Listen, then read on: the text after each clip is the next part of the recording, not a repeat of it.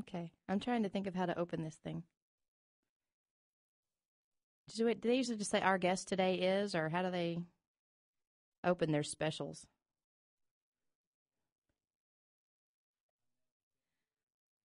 Okay. Yeah, because I get stuck on that all the time. Yeah.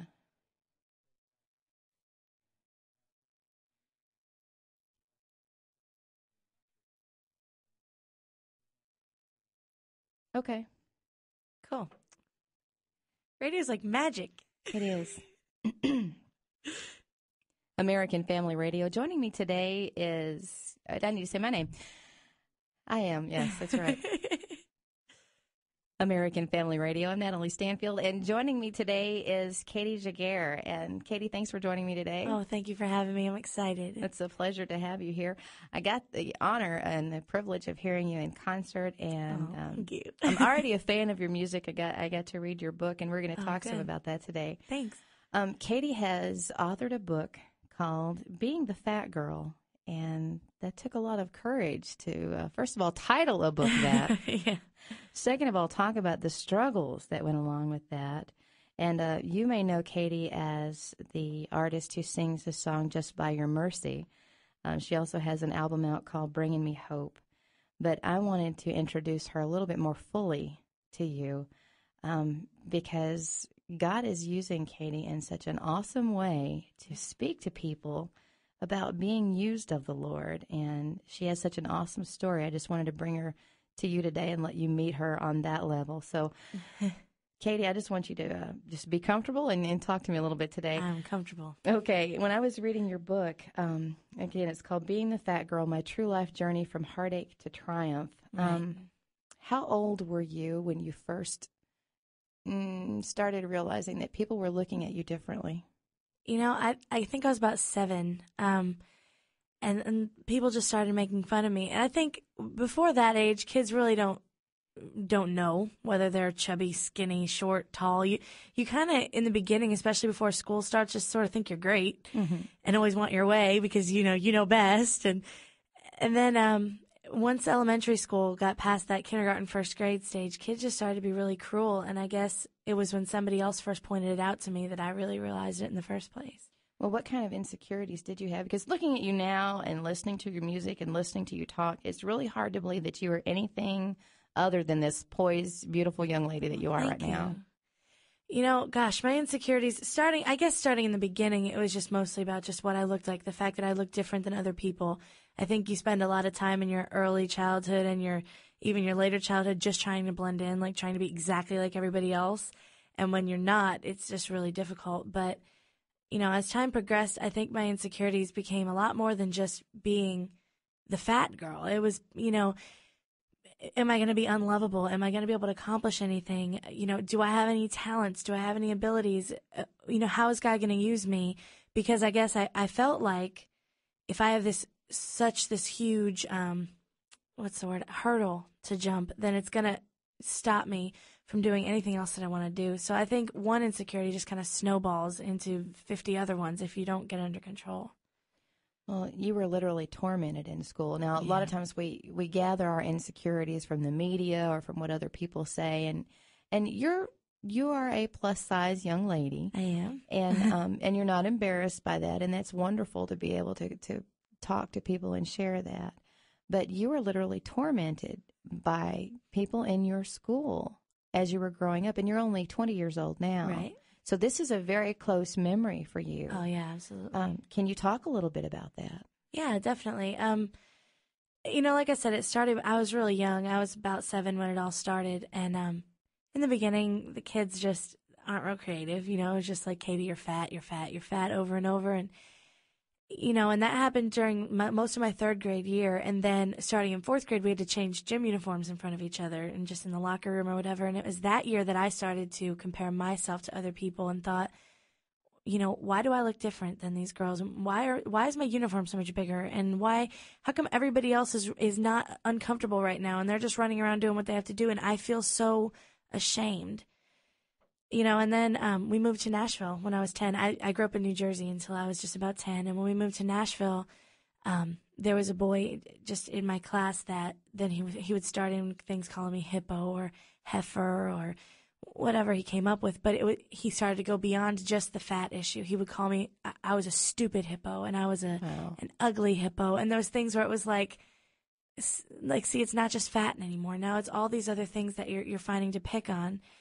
And, and you were a Christian at this time. I was. So how did you respond when these things happened? I was really quiet. I really was. I just cried most of the time. And I would try so hard not to cry at school because I didn't want to look stupid. That's all you want, is just to not look stupid. And I would try so hard not to cry at school, and I would just get in the car some days, and my mom would pick me up, and I would just collapse into tears the minute I got in the car. And I just spent a lot of time just soaking it up and never letting anybody know what was going on. And there were a few times that I just cried at school, and then of course you're getting made fun of because you're crying, and so it was just, gosh, it was such an ongoing struggle all the time. So was this boy kind of like the ringleader then? He was, and I always did have a few friends that were nice, that were good to me, and then there was a lot of kids that were just kind of neutral. But there was him, and there were days when I would be called to leave school. They call your name when you're young, and he would start everybody cheering and get everybody clapping and was glad that I was going, and where I was just, gosh, I can't even hardly talk about it sometimes because it's hard to feel so singled out, at that age. But it gets worse as you get older, I think, because kids start to learn how to prey on your insecurities specifically. And, that's continued into high school for me. Do you think now, looking at you now, and you see that what God has done with you and how he puts you in front of the very age group of the kids who tormented you, to speak to them about these very same issues, because right now you're involved in a ministry that goes into the high schools and goes into the junior highs and talks to kids about self-esteem issues and talks to kids about God's plan for their life. Right. You talk to youth groups all the time. Do you see now where the enemy may have been at work? Oh, yeah, absolutely. But, I always say that if I hadn't had that struggle, if I was just thin and just went through school and nobody had found anything else to pick on and I just got through and no struggles, I wouldn't have a story to tell, Right. So I can definitely look back and see all the times where the enemy wanted me to give up and wanted me to believe the lies. And I had very supportive parents, and I was always in a Christian home. And so I wasn't getting a lot of opposition at home. So he had to double it up for me at school. And I can definitely see places where he just really wanted me to give up, and I wouldn't let him succeed.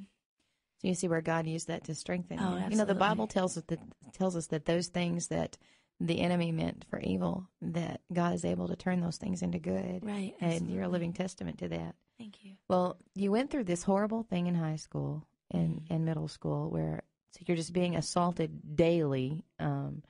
Did you ever think of quitting? Did you ever think of just giving up totally?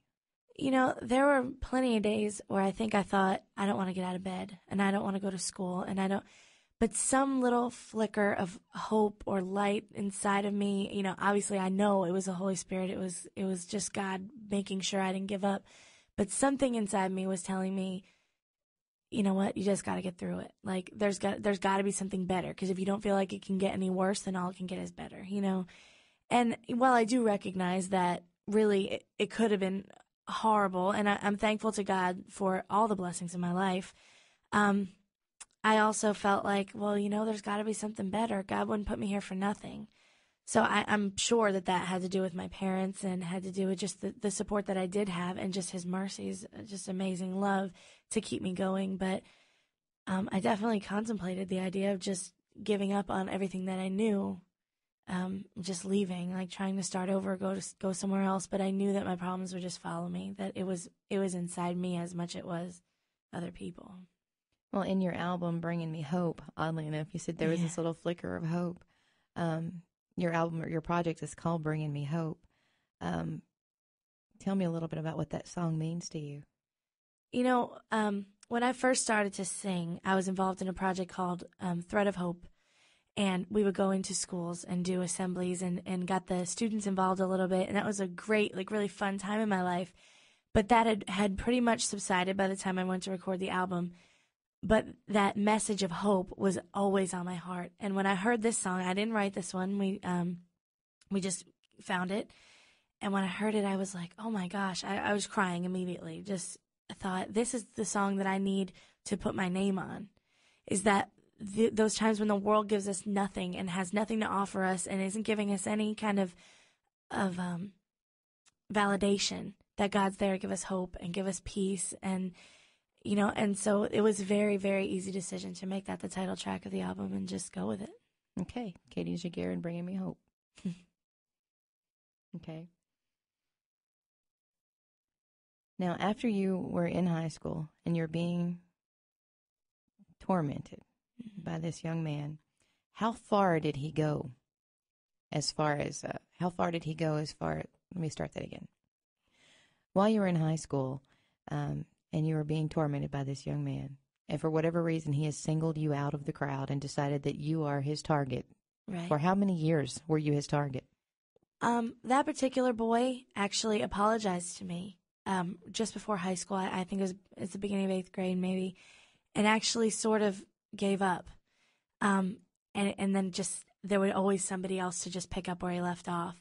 But he just came at me every day for at least 2 or 3 years. And then by the time he sort of grew up and realized what he was doing was wrong, it had already been started. And my self-esteem was so low that I was just a very easy target because you didn't have to say much to me to get a reaction, because I already felt so bad that it was easy to make me cry, and it was easy to see the hurt on my face. And I was a really good student, and I had a very supportive family, and I was always real involved at school. And I think that for some people that was unfair. It was like, well, why do you have all those things? I'm going to make you feel bad, So it wasn't necessarily the same person, but there was just always something. There was always somebody. There was always that comment.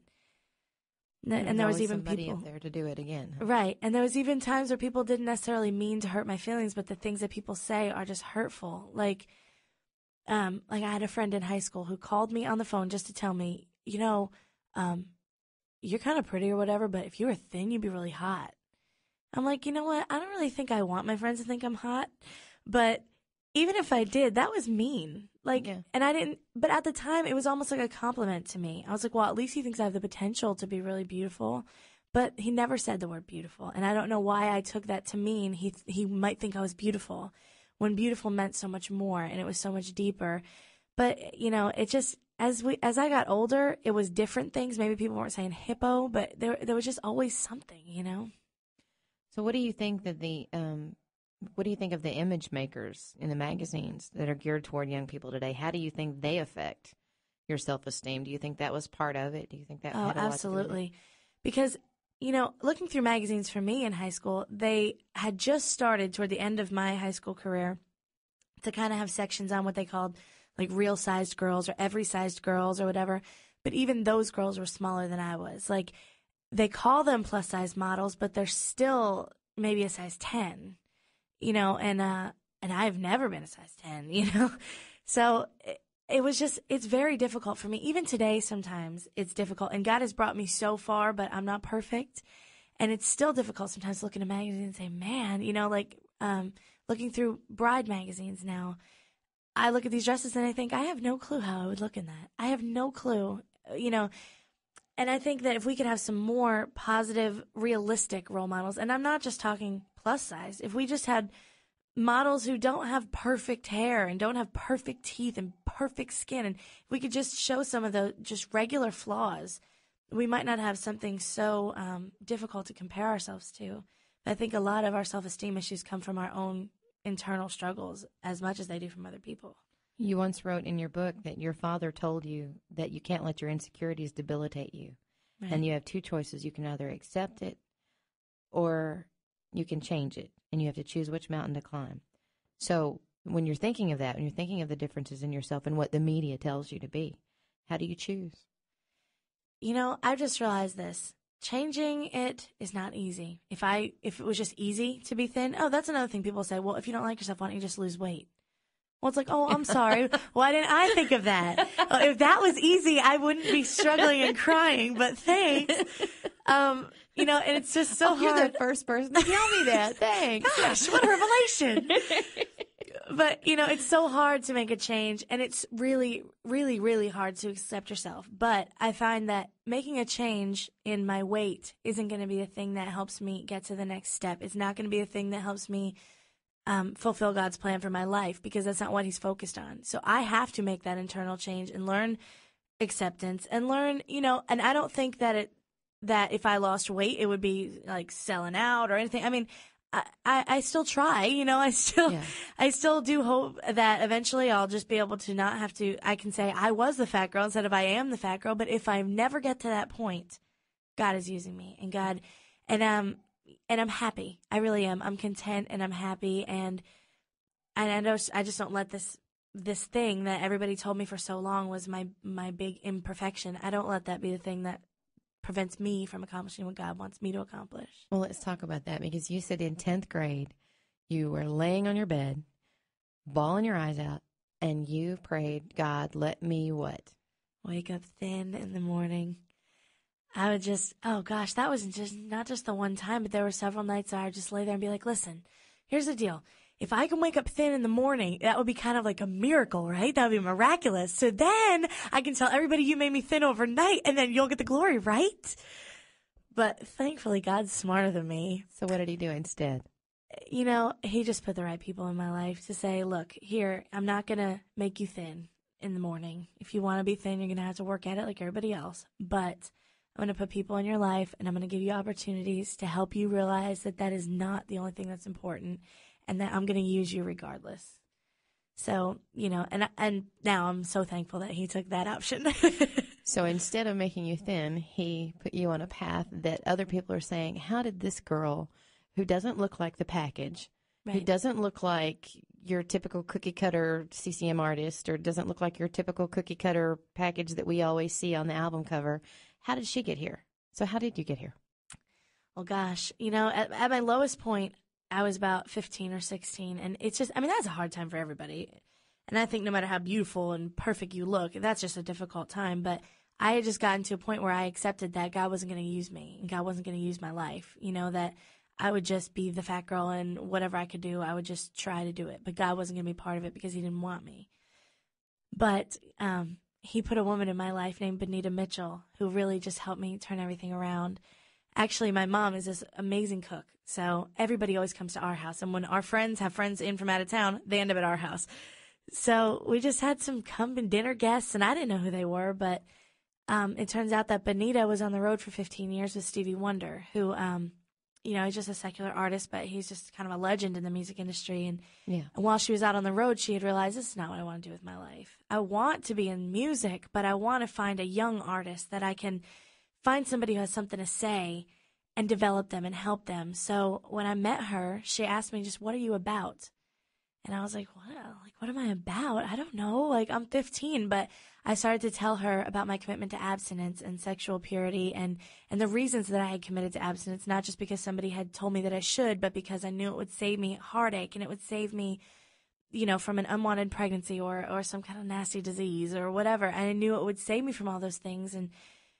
And she said, okay, well, what else? And somebody piped up that I was a singer. And I mean, I sang in church and tried little things. And my deepest desire was to be a singer. And I never had mentioned it to anybody, not even my parents. And I was very close to my parents, but I'd automatically assumed that wasn't a possibility for me. You'd already discounted yourself from that because of what you perceived already as your own flaw. Exactly. But when she met me, she said, you know what? I want you to sing to me. And so I got my little track out of my room, and I bought it at the Christian bookstore, and 10,000 Angels Cried, and I came downstairs and put it in, and I played the CD and sang to her, and I was so nervous. And she just said, you know what? I know that you're the person that God has had me waiting for. And she said, if it's okay with you and if it's okay with your parents, I'd like to just work with you, just see what we can do. And she was living in Los Angeles, and she said, I'm going to bring you out there and just see if we can get this ball rolling for you. And that was 5 years ago in April. And the first thing that she had you do out in Los Angeles was cut your demo, which was my song Saving Myself, which is about abstinence. She sort of wrote the shell of the song and let me help fill in the details. So I was getting a lot of opportunities with writing and the whole 9 yards. And we recorded that demo, and the very next day we marched it over to Stevie Wonder's home in Beverly Hills. And I was just awestruck by the whole thing because, it's Beverly Hills, it's Rodeo Drive, it's the Hollywood sign and passing all these things on the way there. And I was just freaking out. And he gave me some encouragement that day that he just said, you have a beautiful song and a beautiful voice and you can't be shy with a voice like that. And I thought, you know what, God, you took a blind man to tell me that I had a beautiful voice and that I needed to get out and use it. He didn't know that I was fat. He didn't know that I was insecure. He doesn't know me. Right. All he knows is what he heard. And if he doesn't know anything else, he knows music, So I said, okay, he's just a man and I understand that. And he's just another person. But that encouragement came from just the right source for me where it's like, you can't see me. Right. And I just said, okay, God, look, you brought me 1,000, 2,000 miles away from my house with a stranger who just happened to take an interest in me, brought me to Beverly Hills. I'm meeting celebrity. Like all these things, I could not have done this by myself. So I'm just going to trust that this is your plan for my life. And I'm just going to go with it, That's awesome. So here's the song, Saving Myself. We'll play that. Now, now, God has used this song, Saving Myself, to open some awesome doors for you because this is also how he's opened a ministry for you to get into school systems. Right. To begin ministering to young people. Right in the beginning, as soon as we recorded Saving Myself, that all happened in August, and by October we were in schools. We just came up with a couple other songs, and I would sing songs that were other people's and everything. And Benita had set up a school tour, and we were able to go into public school systems, and I could bring the message of Christ as long as I prefaced it by saying, "This is what I believe." And so I didn't even have to say this is one theory or keep his name out of it or anything. I just had to say my beliefs say this, this, this, and this. And I had kids come up to me and say, well, where did you get that? And who taught you that? And was able to bring a salvation message into public schools just by saying, our program is about abstinence and self-esteem because those are always issues that the public school system is very open to sharing with their kids. So that was just a blessing and pretty much a miracle to go into a public school and be able to talk about Jesus the way I did. So you've gone from laying on your bed crying, feeling all alone and being made fun of, and asking God to change you to him going, no, I made you this way for a reason, and let me show you why. Right. So you once wrote that thin always equals beautiful. Now tell me how God changed that perspective in you. And Right. What do you consider beautiful today? Oh, I definitely at one point thought you might be able to be not thin and okay looking, but if you want to be beautiful, you have to be thin. And I've just learned, especially just by traveling so much and just meeting so many different people and just coming across people that are so beautiful in all their different ways that I don't think that you can ever define it the way I thought you could. I thought you just said, well, if you're thin and you've got good teeth and good hair and good skin and you're tall, then you're beautiful. But you can't look at it like that. And I've started to realize, you know what? There are parts of me that are beautiful, and there are parts of me that are ugly. And the parts that are ugly are my internal things that I need to work on. It's like that it's so much more dependent on who you are and about the decisions that you make. And, and our physical bodies are only very temporary. It's just so temporary. When you put, our 75 or 80 years we get on this earth against eternity, it's like we might as well not even do this earth part, So to get so wrapped up in exactly what physical features look, nicer together or whatever is just crazy. And so I've just learned that beauty is so much more defined by the character that you display and by the way you treat other people and by your heart's desires. And I feel like the reason I started to feel like I could find my own beauty and my own self-worth is because the more I do this, the more I realize that I don't care about getting famous or getting rich or putting out a bajillion albums, and I don't care about the Grammys, and I don't care about the Dove Awards. And I care about things like last night I sang to a youth group, and afterwards a girl came up to me in tears telling me about her struggles and telling me about the things that kept her back, and to be able to pray with her and put my hands on her shoulders and just pray that God would give her a vision for her life. That's what I care about. And it's in those moments when I realize that that's really where my heart is, that I start to feel beautiful, because it's like, okay, I'm really following after you, God. I'm never going to be perfect, but I'm really hungry for the things that you want for me. And that to me is beautiful. That's awesome. So, moving on to your album a little bit here, and Bringing Me Hope, you've got a song on here called Carry Me, Jesus. Yeah. And I got to hear you perform this one. And I don't like to call it a performance because it was not. I mean, there are some people that you watch when they sing and it's, there's a spotlight on them and they're singing. And then there are other people who you watch when they sing and they are ministering before the Lord and engaging people with them in that.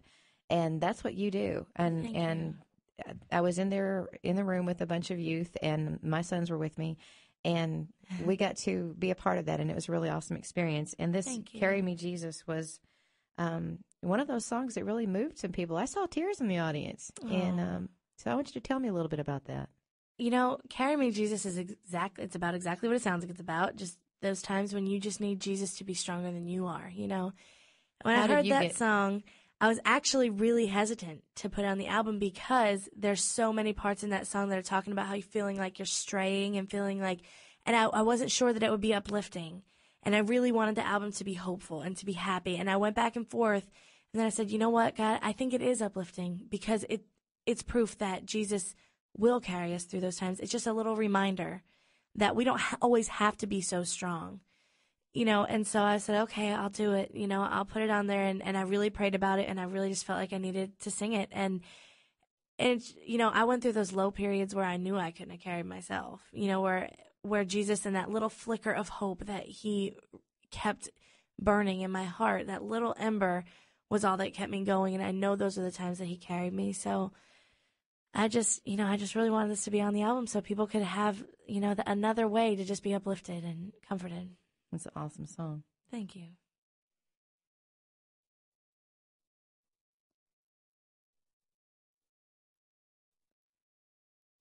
Okay, there's an interesting story behind one of the songs on your album. Yeah. Talk up a little more. Is that better? We're losing me. Okay, I may have to re-record some of my stuff then. All right. Mm-hmm. Okay. I'm sorry. I'm sorry. Okay. Katie, in your book, you talk about you're very young to have experienced so much pain, first of all.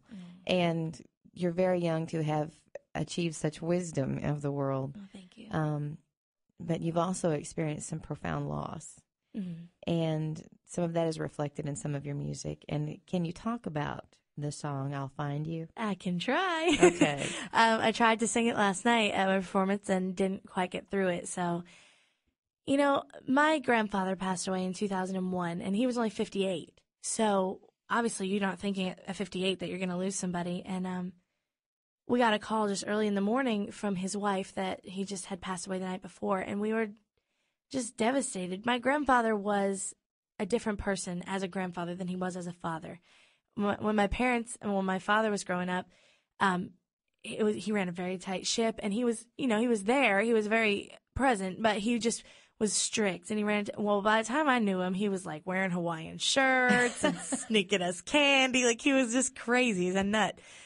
So, we really developed a good relationship. And, when he passed away so suddenly, it caught us all so off guard. And, my dad was able to take the pain of that whole, pain is always worse when it's a shock, know, but he was able to take that pain and just write this beautiful song. And then we sat down and really worked it out and exactly how I would do it and how I would sing it. And we just recorded it, and we put it on the album as a tribute to my grandfather. I mean, that was all it was for us. And it just so happened that he died about 3 months after 9/11. And so we didn't want to make a huge deal out of it at that point because we didn't want people to think we're trying to capitalize on anything. We really weren't. It was just a tribute to him. And now as time has gone on, it's become probably the song that has the most impact on people because it just touches on a subject that's so personal. But just 2 months ago, my mother's father passed away, and I'm able to talk about it today. I don't know, it just hits you differently every day. But he was 81, and he had cancer in his liver. And we had a year and a half with him after his diagnosis, which was, a mixed blessing because you don't want to see him go. And the longer he's alive, the more attached you're getting. But it was also great to have that time with him. And he passed away just quickly. He was fine the night before, and then it was just one day till we knew we were going to lose him. And So now that pain for me was opened up again, but I'll Find You is about that reunion, knowing that even though we have to live here on earth without them, and even though we're sad and we miss them, that there is that time where we'll see them again and where we'll meet them in heaven. And, you just have to hope that until then you can just get through it. And, my family is coping now with a new loss. And this summer, we lost my great aunt to cancer. My father's very close to her. So, we've had a lot of loss in our family in just the last few years.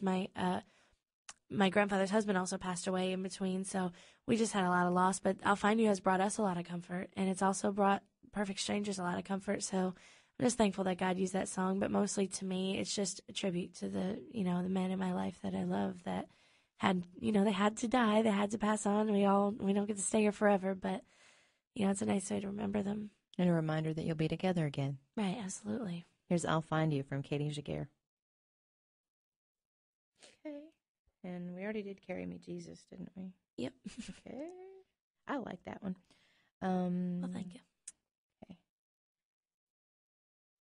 Now, another song that's on the album that's a little bit of a surprise or it was to me anyway, because you don't find too many old-fashioned hymns on contemporary albums. Right.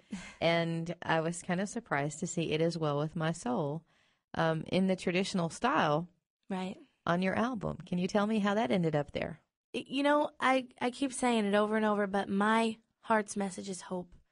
And I just feel like there's nothing more hopeful than being able to say whatever I have in my life, whatever life brings me, I have peace in my soul because my sin is nailed to the cross, and because I'll meet Jesus again when he comes back, and because we have all these promises from God, everything can be peaceful for us. And of course, I've gone through times where things were not happy in my mind, and they weren't necessarily happy in my heart, and I was confused and I was sad, but something deep inside me always still had that peace. The Holy Spirit was just always there to let me know I was going to get through it. And and I picked it right away, and it wasn't until after I picked it, and I feel so like an ignorant Christian for not knowing the story, but it wasn't until after I chose to sing it that I learned Horatio Spafford had written the song when his wife and his children died in a shipwreck. It's not like he wrote it in a good time of his life where he thought, well, everything's great with my soul. Right. It was writing it from his deepest pain. And I just thought, the age-old words in this song have been passed down through the generations, and so many people's pain are reflected now in the song, but our peace too. So I thought, I just want to be part of it. I just want to be part of that legacy of this song. And plus, it's just my favorite. It's just you just don't get any better than the old hymns. And so right away, my father and I, my father's my manager, and so we make a lot of decisions together. And we just decided we were just going to do an acoustic guitar and my voice, and we weren't going to really try to do too much instrumentation and stuff because the lyrics are just power enough. You know. Well, this is It Is Well With My Soul from Katie Giguere.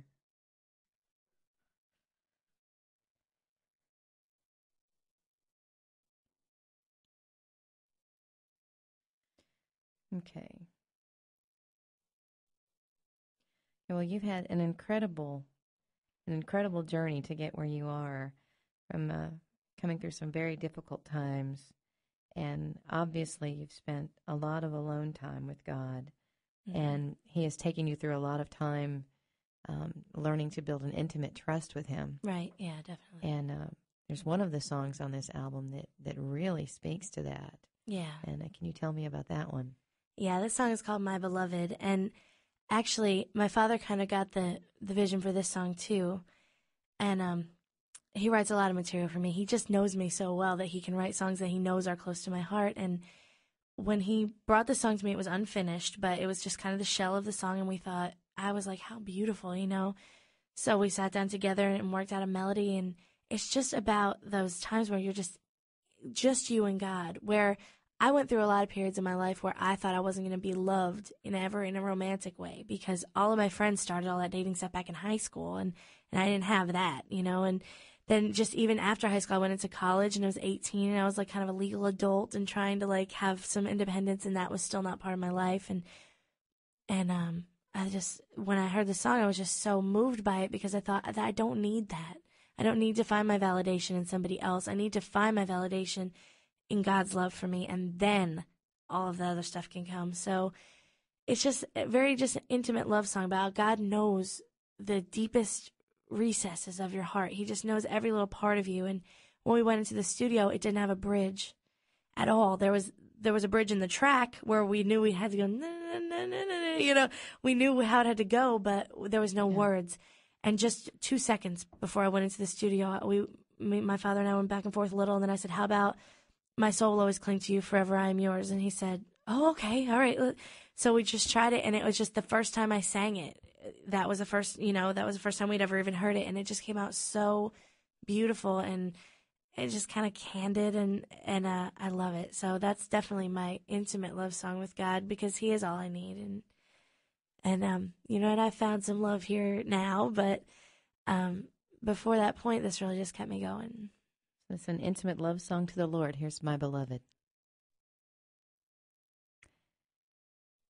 Now, once you found this intimate love with the Lord and you understood who you were to Him, and He was able to take you to a place that you didn't understand that you were meant to be, and make you into what He had desired for you to be all along. Right. Although you had an idea of what you thought you were supposed to be. I think that's so awesome, because I still see the little 10th grader going, God, just please make me be this. And God's just, no, Katie, I have this plan for you. So much better. And now that He has you in this place, all of a sudden, He has done something else in your life that's awesome. And, you know, this keeps coming to my mind where the Bible says to seek first the kingdom of God and His righteousness, and then He will give you the desires of your heart. Now, all Katie wanted was what? For somebody to love me. And so then what happened after this? So tell us what happens now. I remember distinctly. It was January, and it was a Wednesday night, and I went up to the altar, and I just got on my knees, and I said, God, I have realized that as far as love goes, it is not a matter of if, it's only a matter of when. I'm just going to trust that you're going to bring me the right person in the right time. And so I'm giving it to you. Like, I'm going to stop thinking about it. I'm going to stop worrying about it. And I honestly had just turned it over to Him. Mm-hmm. But there was this boy at my church that was kind of catching my eye, and I was friends with his sister, so I spent a lot of time with him. And I just thought, you know what? If he's interested, he will pursue me. If he feels like this is something that you want him to do, then he'll come after me. But I'm not going to go chasing after some boy. Mm-hmm. So I was praying that God would just make me like Rebecca in the Bible, where she was watering camels when she found the love of her life, you know. And I said, God, I just want to be watering camels. I want to be singing. I want to be playing. I want to be doing drama. I want to be doing something for you. And then my husband just comes along. Right. And so it was about 5 months later that this boy, Scott, that I had just been so noticing him but not wanting to do anything about it, called me and said, do you think it would be okay with your parents if I took you to the movies? And I said, well, let me talk to my parents a little bit. So he came, picked me up, and came in the house and said hello to my parents and all that. And we went to a movie. And that was in May of 2003. And May of this year, we were engaged on our 2-year little dating anniversary. So it just, it's exciting in anybody's life when you find that love and when you get engaged. But it's even more exciting to me to think I really didn't go after him. I really just had given it to God, and I had said, you know what? I'm noticing that he's there. I can't help but notice that he exists, but I'm not going to do anything about it. And God brought him into my life, and, he was committed to abstinence and very supportive of my commitment to abstinence, and there's never even been a little bit of pressure from him. We're just committed together, and he's so supportive of all this traveling that I have to do and all this singing and going and meeting new people. And right before I came here today, he said, okay, well, talk about me. I said, okay. So, he's just a sweetheart, but I'm just thankful to God for him, because that's another way that God showed me, I take care of you. I take care of the things that you need, and not only things you need, but the things that you desire. I give them to you. And think about if I had tried to rush that, I could still be dating somebody that was wrong for me, or I could just have made mistakes that I wish I hadn't made. But I was able to meet him and say, you know what, I haven't even shared a kiss. It'll just be me and you forever. And so that was nice. It was a nice little romantic love story there, and I could go on about him all day. But that's cool, though, because it happens in God's timing and God's way. That's awesome. Well, the last thing I want to cover with you as far as your music goes, and it's not on your Bringing Me Hope album, but it is the single that we play by you. and it's called Just by Your Mercy. That's Right. such a powerful cry for God's assistance. And you've told us about these experiences that you've had with people attacking you verbally, and people actually people physically did things to you, as far as like bringing you dog biscuits to school. I read that in your book. That was horrible. It's a horrible thing to do to another child. And just the things the struggles that you went through. Did you read a lot of the Psalms before you chose this one? Because I noticed that you've got the byline on this song. So tell me a little bit about how you came to choose Just by Your Mercy, or did you? Let me start that again. Tell me a little bit about how you came to write this song. Well, actually, it's included on a project called Sing Unto the Lord, which is available on ChristianBook.com exclusively for right now. And my father actually gave me this opportunity and said, but if you want to be on the project, you have to write your own song, because he was busy. My dad does production for other people and things, and he just doesn't have time to do everything, you know. And first I thought, well, then I just don't want to be on the project because I don't know how to write a song by myself. But I thought, okay, well, this project is about songs based on Psalms, so I'm going to look through and I'll find a psalm and I'm going to try this. And I started at Psalm 1, and I just went through. I got to Psalm 5, and I just got stuck on that line that says that it's by God's mercy we're allowed to enter his house. But I thought, well, I don't want to look like I read 5 Psalms and made a decision. Like, I want to really, look through this and see. So I kept reading and reading, and there are so many beautiful Psalms. It's by far my favorite book of the Bible. So, I had thought to do different things, but I just kept going back to it, and I said, you know what, God, I'm going to try it. So I sat down with Psalm 5, and I basically just took the lines of the psalm and just fit them into a melody. But it was that just by your mercy part that I thought it's everything that I do is just by God's mercy. It's by his mercy that I'm able to even be here, and it's by God's mercy that I can sing and that I can speak to people and minister. And I thought, it's miraculous that he even allows us to be in his presence, but that speaks so much to his love and his generosity and his mercy and his grace. And I just thought, this is what I want to do. But at the time, I just thought it would be a song on a project available on ChristianBook.com, and that would be the extent of it. But God really has taken that song now. ChristianBook.com, the people who run that have decided to take my song, Just by Your Mercy, and make a whole other project out of it that'll be available in the stores in the spring. And to just really kind of take it and run with it. And then we decided that it would be my next single to go to the radio. So when that happened, I was just amazed, just floored.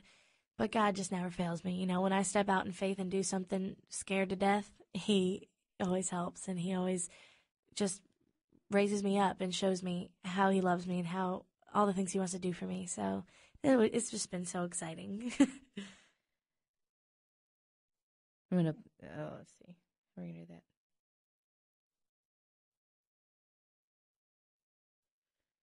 Well, Just by Your Mercy is by far one of my favorites, and it never fails to grab me every time we play it. So, this is Katie Giguere and Just by Your Mercy.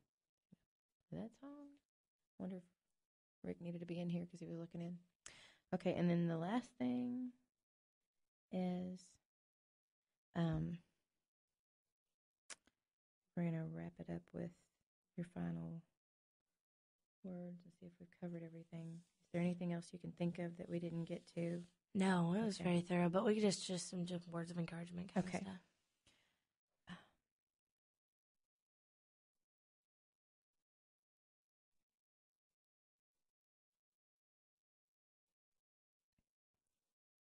Well, Katie, I think you're an incredible young lady, and you've got an incredible ministry in front of you. And I just wonder sometimes if you ever stop and think what would have happened if God had answered your prayer the way you wanted him to. Oh, gosh. Yeah. You know what? I'm so thankful that he just let it be, and that he just said, okay, I'm going to bring you people to help you accept yourself. I'm not going to change your body for you. What good was that going to do?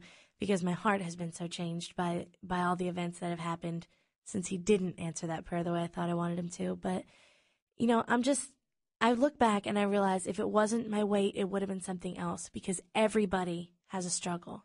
Everybody has that thing. Either they're too fat, they're too thin, they're too tall, they don't feel intelligent enough, they don't feel like they have any talent, or they never can seem to get close enough to God. Whatever it is that you struggle with, everybody has something.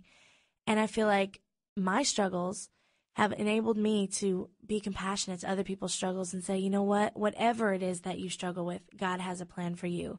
And your plan is as amazing as my plan. And maybe your plan doesn't include a trip to Beverly Hills and traveling all over the world or whatever, but your plan includes just as amazing, just as many miracles, because God is good and God doesn't love me more than he loves you. So if he'll do this for me, he'll do it for you. It's awesome. Thank you. Thanks, Katie. I think we're done. I don't think I need to say anything else after that. Except thanks for being with us or something, should I just say? Yeah. Thanks for being here.